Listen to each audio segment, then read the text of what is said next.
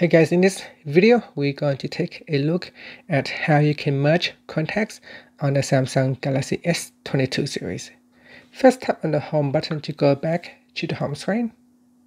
Then on the home screen, open up the phone app. Next, tap on Contacts tab at the bottom. And then tap on the More button. From the pop-up menu, select Manage Contacts. In here, tap on Merge Contacts. Now select a contact that you want to merge. So for example, Mr. Blake and Mr. Brown down here, you can see the two contacts have the same phone number. So in this case, I can select them all and then I can tap on the merge button to merge them. Now before we merge them, you can see you can merge contacts by having similar number or similar email or similar name. Now you can see here in this case, I've got Tess and they all have different phone number.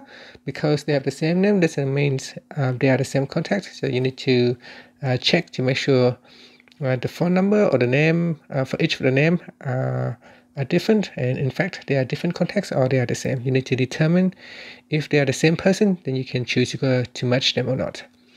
So in here, I'm going to merge this one. So I'm going to tap on merge button.